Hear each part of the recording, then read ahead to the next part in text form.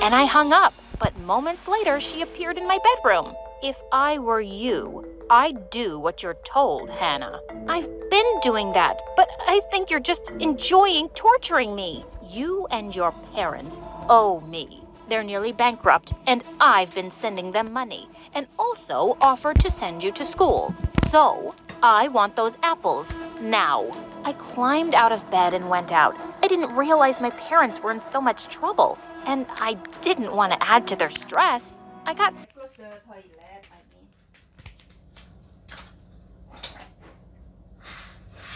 mean. some relief from her when I started school. I was looking for my class the first day when a boy approached me. Are you new here? You look lost. Yeah, I'm extremely lost. His name was Eric, and he was really nice. He showed me the way to my class, and as we parted, he said, "Hope I get to see you around later." Maybe Seattle would be bearable after all. As I was looking for an empty seat, a gorgeous girl waved at me. "You come and sit right here, new girl. I'm Tracy, and honestly, I'm the only person worth knowing in this class. Everyone else is boring. By the way, I just love your makeup." Wow, this Tracy was definitely full of herself. But she was kind of fun, and soon we started hanging out every day. A few weeks later, she proposed a sleepover, but it had to be at my house.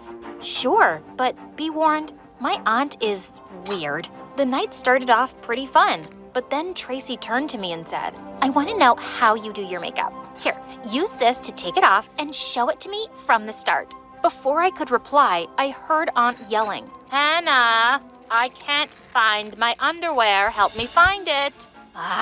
When I got to her room, I found her sitting on the bed. Don't show that girl your face without makeup. Ever. Why not? And wait, how did you know what we were talking about? Not important. Now listen to me. I own a skincare company, and I promise everyone perfect, flawless skin.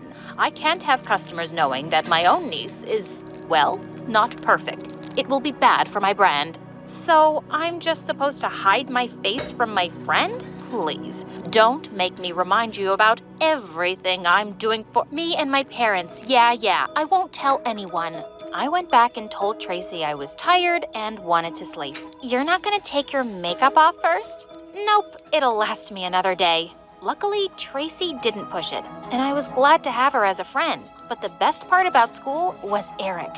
One time, he caught me looking at the track team's flyer. "Do you like to run?" "I think it's something I could like." "I love running. Race you to the gym?" "You're on." Suddenly, he sprinted and I followed, but he was too fast. When I finally caught up with him, he was leaning against the water cooler. Amateur. I didn't say I was a superstar. But you had fun, didn't you? Before I could say yes, I wiped sweat off my forehead and saw my makeup start to run. Oh, no. I gotta go. I ran like crazy and only stopped when I reached the bathroom. I was able to fix my makeup just in time. But when I was leaving for home that day, Eric caught up with me. "Hey, why'd you run off like that before?" Before I could reply, a car honked loudly, and it was my aunt calling out to me. "Why are you here?" "I can't pick up my favorite niece now." "And who's that boy?" "Just a friend." "You're obviously lying. You like him. Well, don't tell him about your real face if you want him to like you back." "Maybe not everyone's as shallow as you, Aunt." "Oh, yes, they are. Trust me, I know. I got mocked for my appearance all the time. I couldn't change other things, but I could change my skin. And I really did with my creams. But unfortunately, you only have makeup, and that rubs off." She made me so mad. But what if she was right? Maybe Eric wouldn't like me if he knew the truth. But something totally unexpected happened the next day. Tracy had bought some new foundation, and she kept insisting at lunch that I try it. "I told you, I don't want to take my makeup off right now. Can you drop it? Why are you like this? It's weird that you never take off your makeup in front of anyone. It's almost pathetic." Suddenly, I felt mad. I'm pathetic? What about you? Is there anything even real about you? I'm more real than you are. Really? Are your eyelashes real? And what about your nose job? Is this even real? I tugged on her hair just for effect, but suddenly half of it ended up in my hands. Oh God, I had no idea Tracy wore hair extensions. Tracy, I am so sorry. You knew, didn't you? Yeah, I'm insecure about my hair. You're insecure about your skin, but I'd never take your makeup off like that. How would I know? I'm sorry. But it was too late. Everyone had seen me. They all thought I was a bully now and had exposed Tracy's secret on purpose. I tried to apologize, but Tracy completely ignored me. No one else was talking to me either, and even worse, Eric was being cold to me. Hey, it seems like you've been avoiding me. Well, yeah, I have. That was a really messed up thing you did to Tracy. I promise, I didn't know. I'm not sure I believe that. How could you not know? She's your best friend. You're just not who I thought you were. That hurt me more than anything else. I felt super lonely, so I just started having my lunch in an empty classroom while watching MSA videos on YouTube. It was the only thing that made me feel better. A few days later, I saw Eric going into the gym, and I decided I'd tell him everything so that he could get to know the real me. He hadn't seen me yet, and just then he started rolling up his pants. He had scars all over his legs. Suddenly, he realized I was right behind him. Hannah, you weren't supposed to see that. Please don't tell anyone. It happened in an accident and no one knows. Eric, I would never tell anyone. I wouldn't even have done that to Tracy if I'd known the truth about her hair. I want to believe you, but I don't think you understand what being insecure about something feels like. You look so perfect all the time. And then I wiped off my makeup to show him my real face.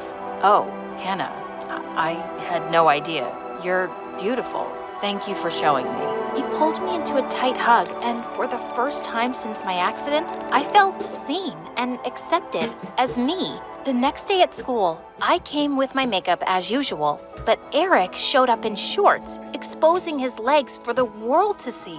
What was he doing? Hannah, I wanted to thank you. When you showed me your scars yesterday, I just became less afraid to show mine. I don't want to hide them anymore. I don't know what to say, especially because I haven't been so open about my own scars. Maybe you can take your makeup off now. We can take this step together. I wish I could, but I can't let anyone see me without makeup. I told him how my witch aunt had instructed me to never take off my makeup in public, or she'd stop helping my family.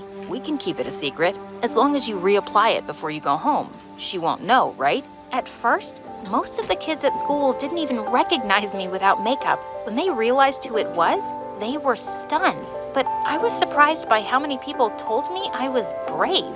Tracy looked shocked when I walked up to her. Here's my secret. Will you believe me now that I would never have let yours out on purpose? Yeah, I suppose you wouldn't. I thought things were finally back to normal, but the next day, I was about to go home when someone told me to check Tracy's Facebook page. She'd posted a picture of me without makeup and a caption that said, "Guess Miss Perfect isn't perfect after all." Wow, so she hadn't forgiven me after all. I was gonna kick her butt the next day. But when I got home, Aunt was waiting for me, looking like a tiny dragon. You want to explain this picture to me? Not really. You were wrong about everyone, Aunt.